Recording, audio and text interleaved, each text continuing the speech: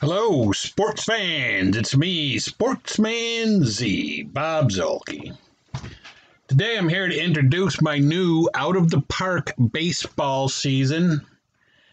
And I thought it might be fun to go back to 1896, all the way back to 1896, because of all of the Out of the Park seasons that I've seen on YouTube. I have not seen anybody go back to the 1890s. So not only am I back in the 1890s, but I'm taking the Louisville Colonels, who were terrible in real life. They were 38, I think they were something like 38 and 96, and they finished in 12th place in the National League. Now here's our schedule. We're already 0-3.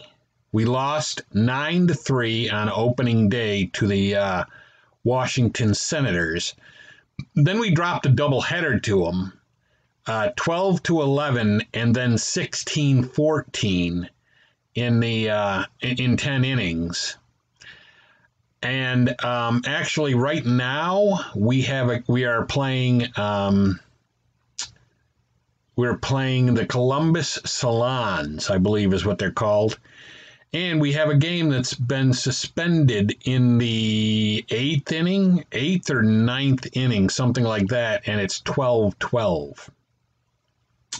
So a couple of humorous notes about this. First of all, if you know anything about baseball in the 1800s, there's a couple things you know. First of all, or if you're a baseball historian at all in the least bit, you would realize that there are not many starting pitchers, and that pitchers can go on very few days rest.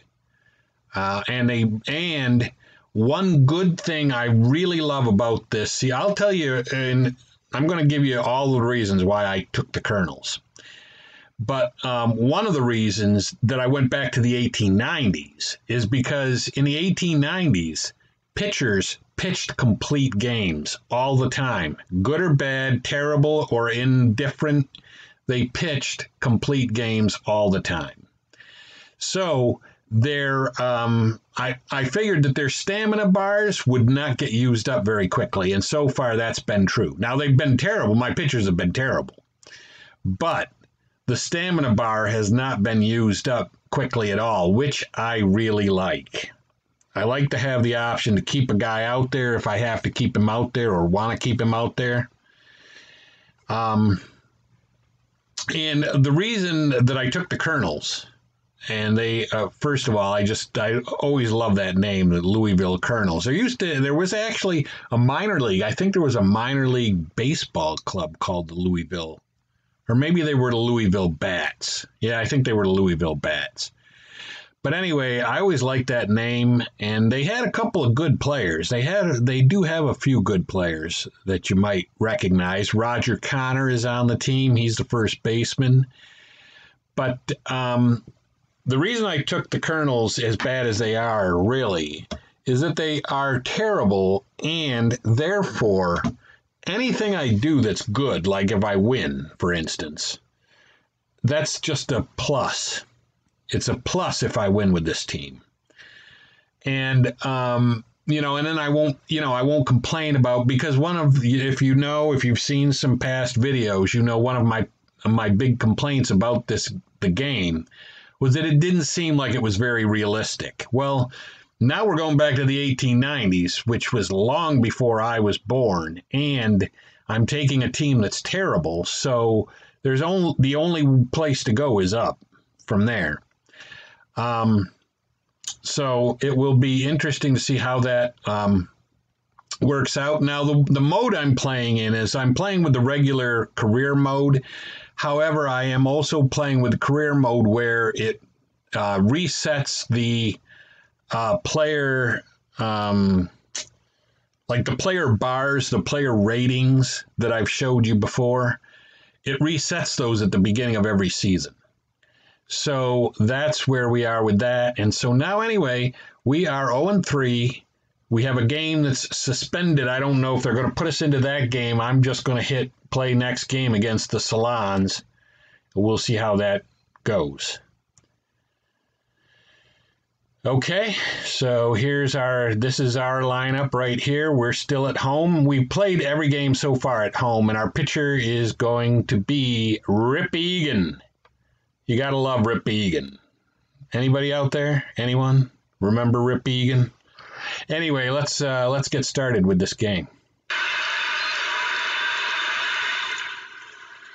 And let me turn down the sound just in case.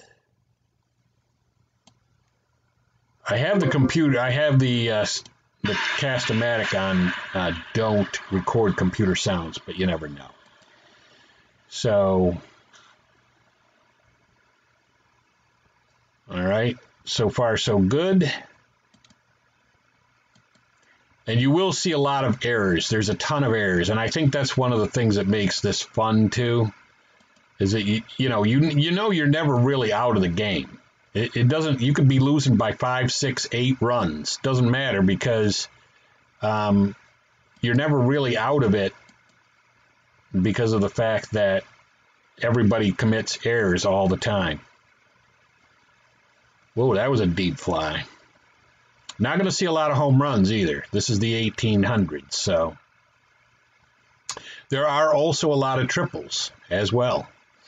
So we got Billy Klingman up at the plate. Billy Klingman, the third baseman for our Colonels. And he rips a hit. He's aboard. Nice. He's a stealing 65. Let's see if we can steal second with him. Woo! Is he out? Yeah, he's gunned down. God. All right. And then there's a base hit. I should have let him.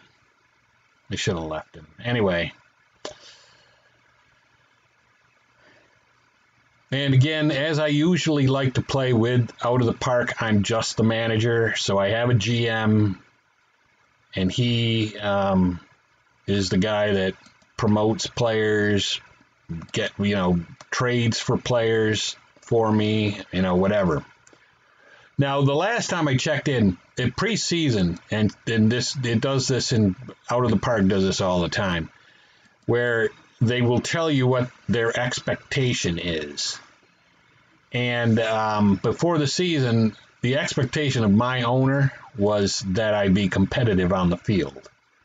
Well, we're 0-3, but we're 0-3 and we've lost 3 games by a combination of 9 runs. So, and with a collection of stiffs like the Colonels, I'd say that's pretty damn competitive.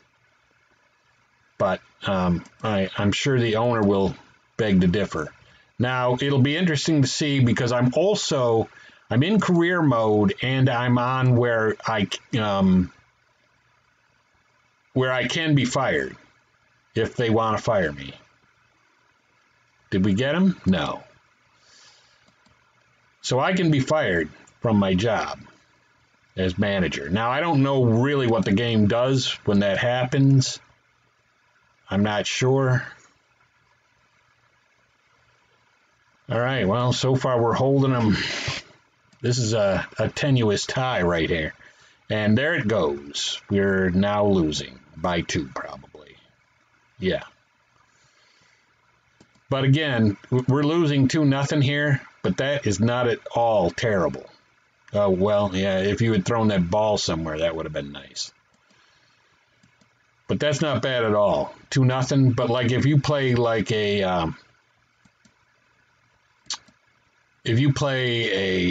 not a, what do I want to say?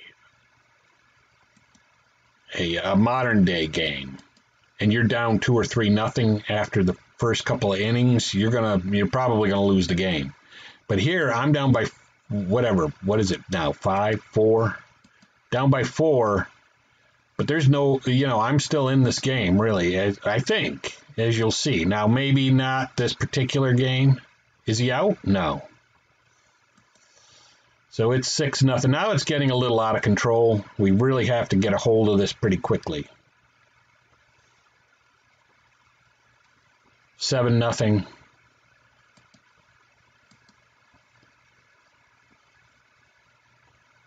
I'll show you what I'm talking about with the pitchers. See, he's still in the green.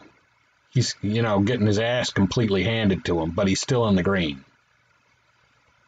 However, I don't know how long that's going to last because he's really giving up some runs. This is a little out of the. I'm in a lot of trouble in this game, but that's fine though. It's a terrible team. It was a terrible team in real life. Any game I win would be, it would be amazing. And I don't know if you remember back from the schedule, but there's some bad teams on there. The Baltimore Orioles of the 1800s, a major league team in the National League, they weren't very good. But this guy, Rip Egan, is also terrible. It's 12. I'm already down 12-0 in the second inning. Now, this is a fun game to watch. Although the owner is probably not having a lot of fun watching it. But, all right, so he retires the side. It's 12-0. So we've got McGuire, our catcher, is up. And he's out. Now, see, I sit here and tell you that, the other team will make a lot of errors and we'll get on base and we'll be all over the place too, but that hasn't really so much happened yet. Although this guy just had a triple. Blake, I believe he's the right fielder. Henry Lynch, our center fielder, he's going to knock in a run, at least. So now it's 12-1. We're in good shape. Rip Egan gets a walk. Love that. Billy Klingman. One thing I will say, you've got to have some patience to play this type of season of out of the park, or really probably any baseball game that had an 1800s season. You would have to have a lot of patience because players are going to make errors. Pitchers are going to get, pummeled. It's going to happen. Okay, so he's pitched a lot better this inning. But I've got to get some runs. Man, that was nice. He darted off the mound like a cat. All right, so we're down 12-1. Bid McPhee. Remember Bid McPhee? Anybody? Bueller? I don't know what happened there. All right, an infield hit. I'll take it. Monty Cross. Bid McPhee goes to second on the pass ball. Okay, Monty Cross, come on, let's get a hit, man.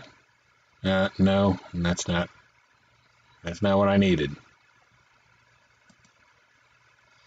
All right, Fielder Jones. Fielder Jones, come on.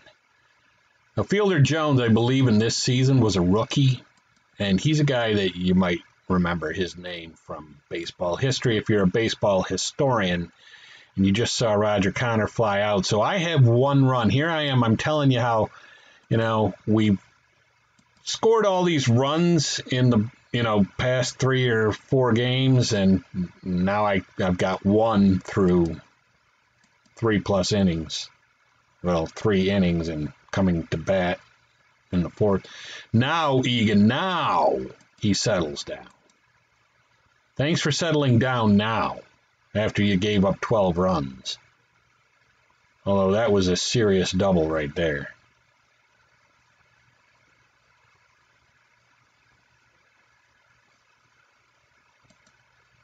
And see, this is what I love right here. He's still in the green. No pitcher, if you played like the 1980s or the 1990s or, any time in the 2000s, if you had a pitcher give up 12 runs in 3 innings, he's not going to be in the green. But Rip Egan is. And he gets out of it. So now we're still only down by 11. We're right in this thing. Deacon McGuire.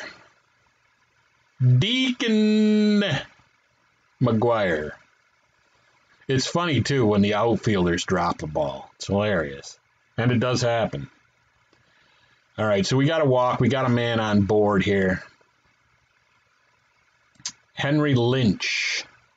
Henry Lynch, the catcher drops the ball, so the runner advances to second. Come on, man. Come on. Get me a run. All right, that's not going to happen unless he drops it, and he didn't.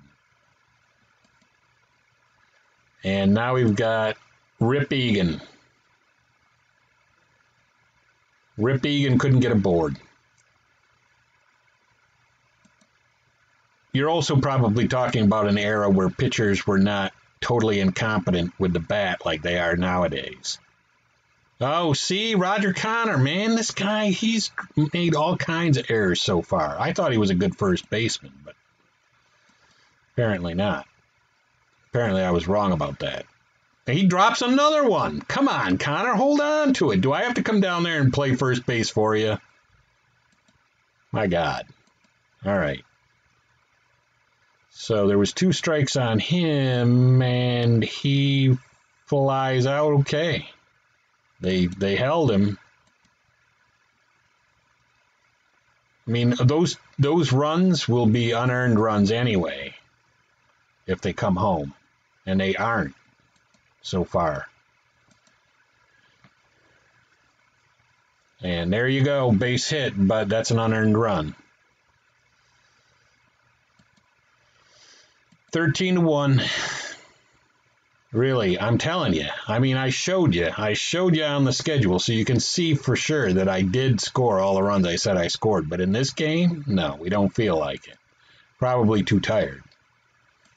Billy Klingman.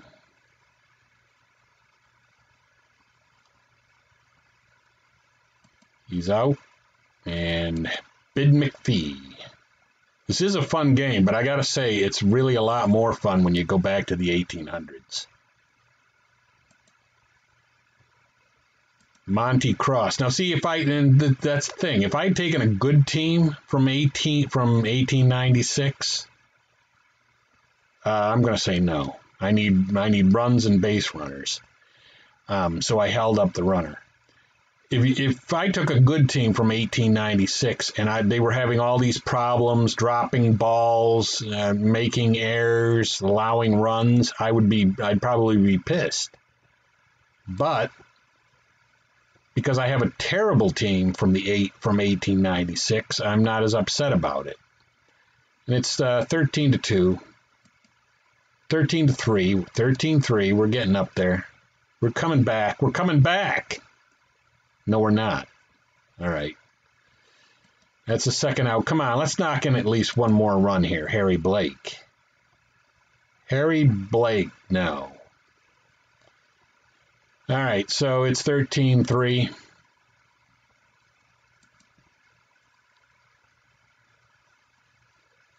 Ground ball, and this time Connor holds on to it. Thank you, Mr. Sunshine. And that's going to be a ground ball, and then Connor holds on to it again. Nice. I mean, you cannot just chalk it up to, yeah, he's going to make the play, because he may not. So we're down 13-3, down by 10 runs here. Let's go. Lynch is up.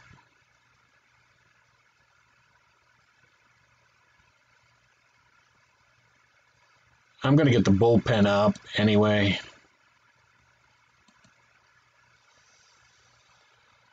Let's see. We'll get Ed Stein up in the bullpen. And Rip Egan is up just in time. So, hey, let's go back and pinch hit for Rip Egan.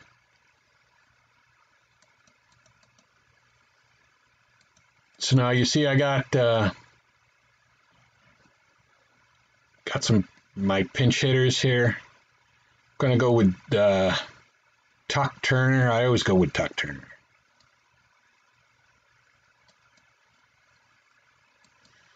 So we're going to pinch hit for the pitcher with one down. Tuck Turner flies out. And Klingman's up. And Klingman is out. He flies out. So down 13-3, and Stein is ready. Good. That's excellent. We're bringing Stein into the game.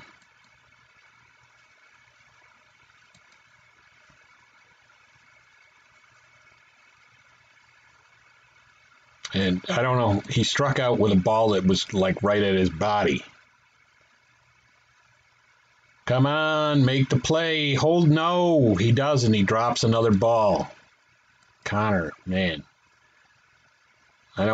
Maybe he really wasn't a first baseman. I don't know. But this is bad.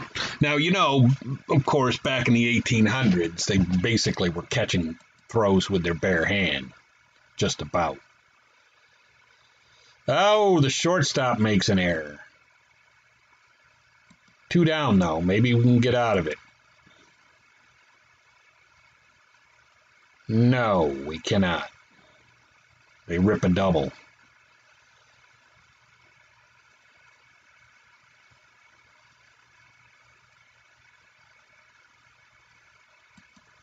So it's 15-3. We're right in this thing. We got the salons right where we want them. Fly ball. All right, 15-3. Come on, let's go. We got to get 12 runs pretty quickly here. Bid McPhee at the plate. Ooh, and he gets a single. Nice. He's a stealing 65. Let's see if he can steal second. No, he can't. Didn't get a good enough lead. Nah, with a strike, I don't want to try it again. Is that out? No. It's a fly out. It is an out, but not the kind of out, like out of the park is what I wanted. All right, that's a nice hit. We got 2 runners on, 1 out. We're poised to score another run or 2 here with Roger Connor, the guy that can't hold on to a thrown ball. I'm going to say no, because we need runs. We need runs and base runners. We don't need to be thrown out at the plate. Deacon McGuire. The Deacon. He flies out. And Harry Blake.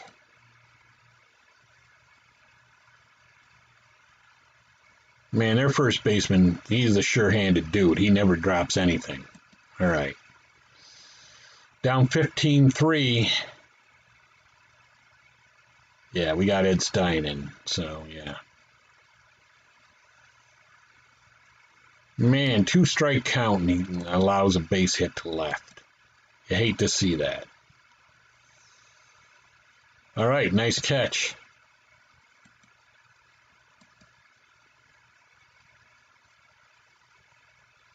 No, not going to get that one.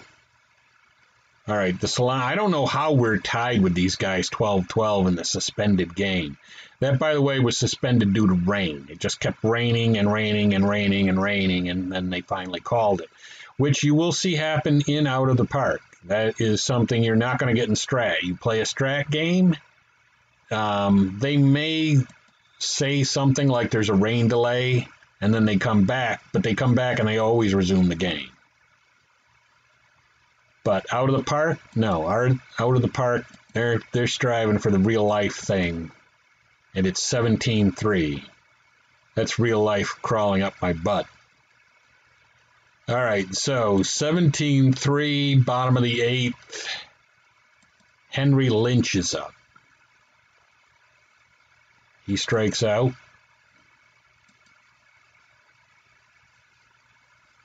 Okay, now if the owner is worried, yeah, maybe he should be worried after this game. But what I would say is tell the general manager to get me some players, and then maybe we'll do better. It'll be interesting to see. A lot of things are going to be interesting if I can keep playing, if I stick with the season, which I'm hoping to do. But it'll be interesting to see what happens, like when you have a terrible season, do they fire you after 1 year? Do I get another year to try to prove myself? I'm going to say yes this time because we got to get some runs. And no, he's thrown out by 6 miles. You know, do they give you another year to try to prove something, you know, prove that, you know, maybe they should keep you, or do they just fire you immediately depending on how bad you are in that first season? And you can see Ed Lynch is coming down, but I've brought him into already 2 or 3 games, at least 2. So maybe that's part of it. The one thing you would never know is, like, if the guy is, well, I mean, you would know by looking at the bar, I suppose. But, like, if he gives up a ton of hits, you're thinking, well, it's not necessarily because he's tired. It could just be because he was terrible. Oh, they dropped a foul ball.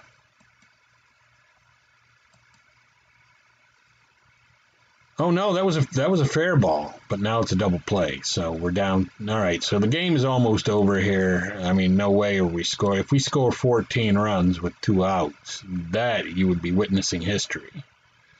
But no, we're done.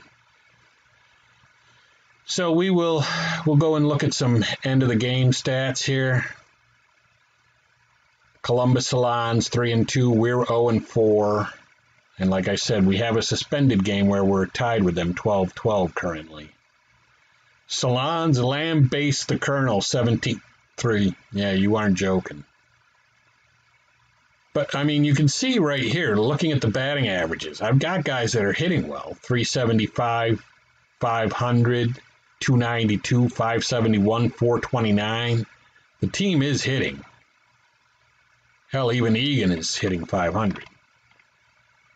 But then you get these performances. 6 innings pitched, 13 hits, 12 earned runs, 6 walks. And I don't know that he really, I forgot how many runs he had when he left, but I don't know that all 12 should be earned. Let's go back up here. Yeah, we made 4 errors and 2 were by Roger Connor.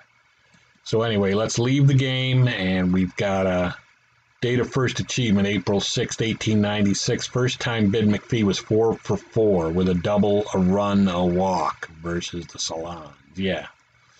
Now that didn't do me a lot of good. So we're going to finish the day. And hey, we can resume the game against the Salons. I'm going to do that right now. I am doing it. Okay, so yeah, and I got Bid McPhee at the plate, runners at second and third, no outs, and we are in the bottom of the 8th. I might win this game. You might be witnessing history, but who knows? Because we just made an out there. Monty Cross, come on. Can anybody get on? I mean, we had a golden opportunity right there. Fielder Jones. No. Oh, my God.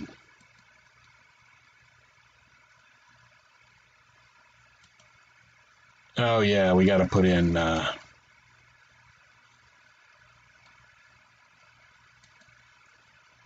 right, he's a new pitcher. Go back to game action. I brought in Carlton Molesworth, and he's not good.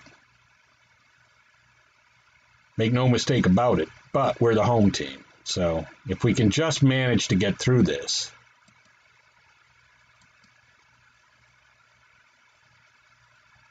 Oh, couldn't make the play. I mean, this right here is going to be our best chance to win a game. Did he get him? He got him. Nice. Thrown out at second. You should not be doing that against us. You just sit back and wait. You're going to score enough runs. All right, they got no runs off of Big Carlton Molesworth. So let's go to the bottom of the 9th. If we can score 1 run, just 1 stinking run, we win this game. And my owners were, all right, nice. Double for Connor. I may have to bunt here. And you don't like to bunt with these guys because they can hit. That really wasn't the Colonel's problem, I'm going to say, I think. But he's terrible at bunting. All right. We'll let him hit. Oh, they walk him. They wanted nothing to do with Deacon McGuire. So we got Harry Blake up. Ooh, and he walks. I got the bases loaded. I just need to get one run in, and we're going to have our first win of the season. You're witnessing history here, folks. Harry Lynch, come on. Hit the ball to the outfield. Do something. Oh, come on. And nobody even struck out back then. Carlton Molesworth. You know you got to send the runner. And he does score, and we're going to win the game, and here we come. We're charging the field. Molesworth is our MVP. So there's our first win, 13-12. So we're going to leave the game. And, yeah, come back win. You ain't joking. So after losing 17-3, we win 13-12. And we have a win. And so now let's go to the manager's office. Your owner is unhappy at the moment. Yeah, well, if he would give me some pitching, maybe he wouldn't be that unhappy. But let's go to the standings board. And there we are, Louisville Colonels 1-4, along with Baltimore. So, yeah. So I hope you enjoyed that. Especially my commentary, trying to liven it up a little bit with this bad Colonels team. But that's going to be it for me, Sportsman Z, Bob Zolke, signing off.